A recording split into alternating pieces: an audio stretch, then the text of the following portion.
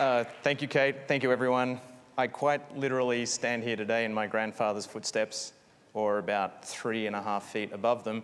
He was an engineer who worked in these carriage works about 60 or 70 years ago, and he would actually, they'd roll in the carriages, he'd rip the wheels off, he would turn them on a lathe out here, and he would make them, fix the rolling stock and put them out on the tracks.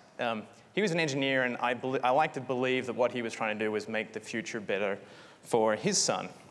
I'm very, as an inventor, I'm super concerned about the future. I try to spend all day there every day. Unfortunately, it's impossibly hard and it takes forever to come. This is the problem with being an inventor. You can see the future, there's just a lot of tedious work to get there. I was probably inspired by this type of stuff that I read when I was a kid, because when I was a kid, the future was indeed going to be awesome. We were going to go here and go to the moon. It was going to be tremendous. The guy on the left in this photograph who I'm embarrassing is somewhere in the audience. That's my father, Ross. He was also an engineer. He worked on textiles for his entire career. He invented things like, remember when the annoying seams in socks went away? He made better diapers and better tampons and worked on recycling textiles. And I like to think he was doing that because he had a vision for my future that was more awesome than his.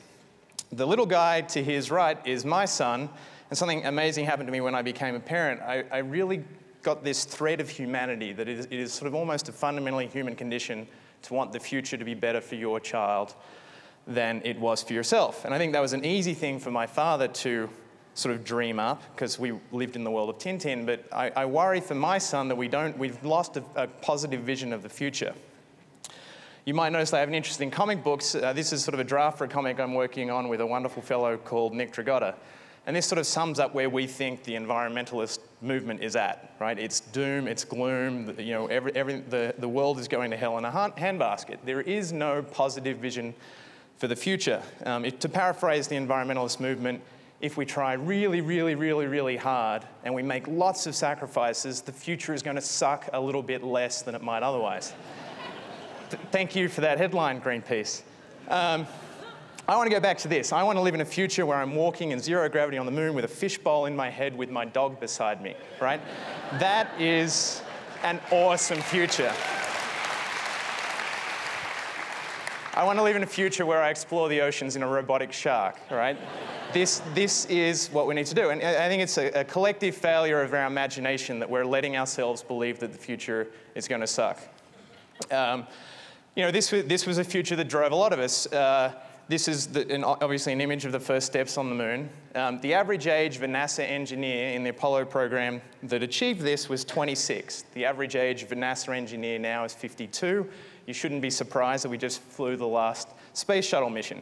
So maybe this vision of the future isn't the right one, but I'm really interested in what is the amazing vision of the future that's going to motivate our children and ourselves to do awesome stuff.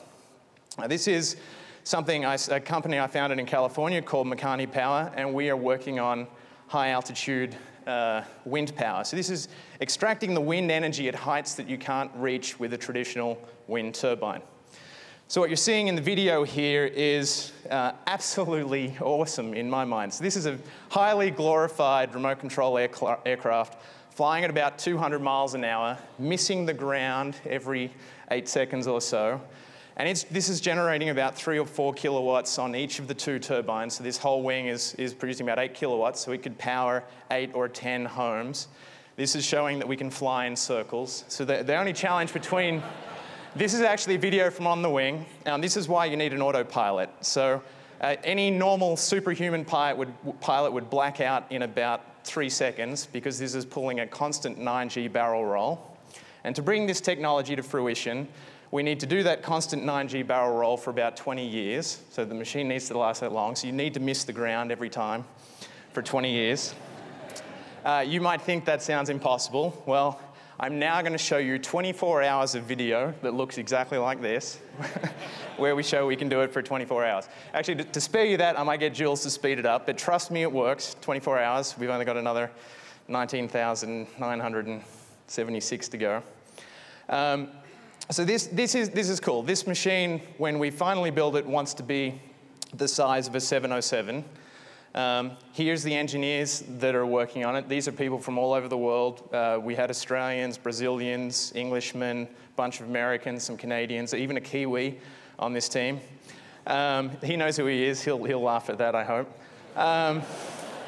So this is where we are at now. This is getting steadily bigger. So this is now about a 20 kilowatt machine. But once we get this up to being about the size of a 707, this thing will produce 1 to 3 megawatts of electrical power at a cost that should be below that of coal-generated electricity. And I believe, this type of thing, that is a future that is awesome, right? Huge kites flying in the sky generating clean electricity. That's the future I want to live in. Thanks.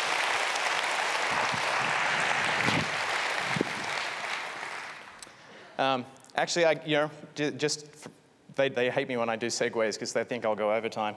But it was actually, I learned my passion for kites came from flying on Maroubra Beach here in Sydney and sewing my own kites and almost killing myself in the early days of kite surfing. Thanks for tolerating that, Mum, who is also in the audience. So this is, I really got obsessed with energy, obviously, as you can tell. This is the picture of how we use energy today as humanity. We use about 18 terawatts of energy, broadly defined, primary energy. We need to do a clean energy pretty quickly. So we've got to get, you can see it up there in the top right, 18 terawatts of power. These are all the renewable energy sources. This is the one slide you need to remember. So in the top left-hand corner, there's the moon. So if you extracted all the power in the tides, you only get 3 terawatts. That's not going to get us there. Same with coastal waves. If you extracted all of the waves, so there's no more surfing, you only get 1/6 of humanity's power supply. The reality is we use an enormous amount of power. Obviously, you see at the top there, solar energy, 85,000 terawatts. There's tons of it. Let's do a lot of that. Wind, you can see there's about 400 terawatts of wind at low altitude, but at high altitude, where we're going with Makani, there's about 3,600. So this is sort of the map of what is possible. Now, we're not doing a very good job of planning this clean energy future. Actually, we're doing a terrible job. So I'm going to use an analogy here. We used to politically and socially plan for the future pretty well. So this is obviously a map of the Sydney Basin. We use 1.4 billion litres of water per day here in the Sydney Basin, but only 36 million litres of water hit that land area. So we use 40 times more water than actually hits the land area. Someone planned better than this. And in fact, we drew from a much larger geographic area than the Sydney Basin. And you can see an area that extends to Lithgow and down to Canberra, and that actually is enough to collect the water for Sydney. It's going to be a similar challenge with energy. So this is a physicist's map of the world. It is square, so this represents the land. This represents the land mass. You thought it was round, didn't you? Yeah, new result just in. So as you can see, it's square, 12,000 kilometres on a side grossly. And you can see I've arranged it in terms of the land area size of every country in the world, from largest to smallest. Russia, China, Canada, USA, Brazil, Australia is the 6th largest. If you took an optimistic view of the renewable technologies we have, and you thought we would do 10 terawatts of power in a new country called Renewistan, it would actually be the world's 7th largest country, almost the size of Australia. So remember that we needed 18 terawatts for humanity. It means we need to do sort of continent-scale engineering of our energy systems if we want to do it purely with renewables. That might mean you look more seriously at nuclear. It's distasteful at the present political moment to do so, but we should. But when we used to plan for things, we would plan at large scales. We need to go back towards doing that. We're actually launching a project at the moment to do energy mapping for everywhere in the world, so I have data on everyone. So this is how Australia's energy was produced, 2007, 2008. This is called a Sankey diagram. Beautiful thing about a Sankey diagram is that any section, it is equal. And if I collapse those, this is an expression of the second law of thermodynamics, that energy is conserved. So you'll see on the left there, that's all the primary energy we put in coal and oil and otherwise. And on the far right, that's actually how we use it. And on the far right, you can get a measure of the efficiency of our whole system. So you can see Australia is actually doing a pretty poor job, right? About 30% of the energy we put in on the left actually comes out as useful energy on the far right. And that's because of the fundamental inefficiencies of oil and coal. So we need to fix that. Here's actually the more complete view of Australia's energy future. So now I have added the exports. So if you can see here that Australia actually only uses 30% of the energy that we produce. We export 60 or 70%. As you can see, the majority of it is uranium and coal.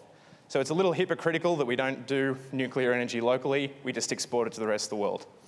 The other thing that would concern you here is we are not investing. It's like the Arab problem. They're using up all their oil. They're not investing it back in their own country very well. We should be taking these profits if we were planning like we used to, and we should be using this to develop a domestic solar and wind energy industry. That would be an awesome future. Thanks. I get emotional on that. So here's another problem. I'm going to step you through sort of how our energy demand has grown over the last 30 years. We also have to consider whether or not we're going to continue to allow that to happen. So that's large-scale energy. Now, I also obsess about very small-scale energy. So this is a Coca-Cola product, a bottle of vitamin water. And on the left, you see the normal nutritional facts label. On the right, you'll see the consumption facts. So how much energy does it take to get this bottle to you? And they're sort of approximately right, about 4 or 5 megajoules to get that into your hand to drink. Now, this is the type of graph that a scientist makes. Awesome information, right? It takes about an hour to read. You should never show it on a TED stage. This is from nature.com. And this is actually, what this says is the percentage reductions by a certain date way of looking at climate change is wrong. On the right-hand side, this is the risk of going above 2 degrees. On the bottom level of the graph there, it's how many tons of carbon we can emit. There's a fixed known amount of carbon that we can emit before we have to stop cold turkey. If you actually use that more accurate way of looking at it, you can get a result something like this. For every unit of energy, like terawatt years of coal, you can figure out how much CO2 goes into the atmosphere. The useful thing there is you could take that bottle of energy, drink, ironically, vitamin water, and you could convert that into its impact as a discrete action in parts per million of CO2. 2 times 10 to the minus 14 is a terribly small number, but it's still a number, and you can measure it. And I think this is really philosophically fascinating. We've entered the age of consequence. We can measure the impact of all of our acts. I'm a little obsessive compulsive. This is the impact of every single action in my life, right down to my toilet paper and underwear. Flights are in blue, all my physical objects are in pink, my electricity is down there, even my taxes in that sort of top right-hand corner. So you can measure all of these things. And then the easy answer would be, well, you should do none of those things and use no energy. Well, that's not really an awesome future. So that, you notice I was 18,000 watts. This is the picture per capita energy consumption in the whole world. As you can see, Australians are about 15th in that list. Americans are about 10th. I'm actually at 18 kilowatts. I was twice as bad as the Americans that I was pillaring, and I found out, even though I was running a wind energy company and I was a bicycle commuter, excuse my French, I was a planet-fucking hypocrite. This is disturbing, right? I really thought I was the leader of the environmental movement. I was not. I was doing bad things to Gaia. These are countries that use less than 2,000 watts per person. The thing that's interesting here, China and India. So there's more than 2 billion people, and they're way below 2,000 watts.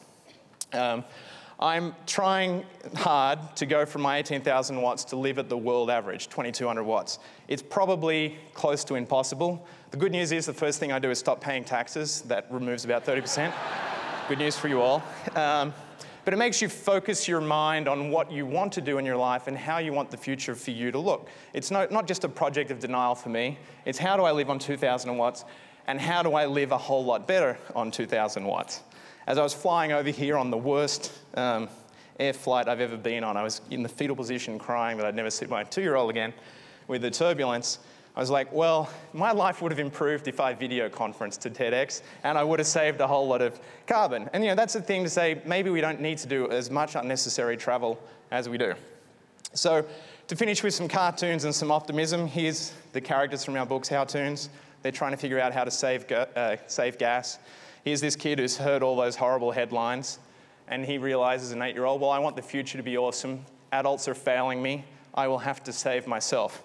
Lies down in the bathtub, sinks in, then you'll see some bubbles rising, realizes that he can capture those things, shares the results of his research with his sister. She thinks it stinks, but at least he's trying and he's imagining biofuels and how awesome the future could be with biofuels. In this case, he decides that, the school bus is an outmoded way to get to school. How about zip lines? And decides to reinvent a future of zip lines. Now, you might think that is a sort of flippant remark, but the reality is 2 of the most fuel efficient in terms of people, miles traveled, technologies we have in the world for moving us around are zip lines and roller coasters. So if there's any 8-year-olds in the audience or people who'd like to be 8-year-olds, I can convince you that the future is going to be awesome, because in the future, we will ride zip lines to school and roller coasters, right? We have an unbelievable failure of imagination. I want to leave you with that. Let's imagine futures where we actually just do this. Sydney would be incredible. The monorail sucked. Zip lines. Thank you very much.